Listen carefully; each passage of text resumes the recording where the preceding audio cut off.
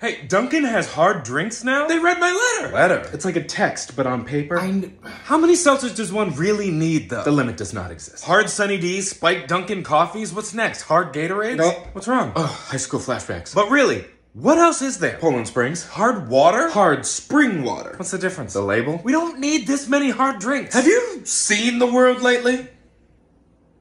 Have you called Capri Sun? I'll get Kool-Aid. Oh, great call. Coke, Pepsi, Sprite. Why aren't all drinks hard at this point? I'm saying, just right? be drunk all the time.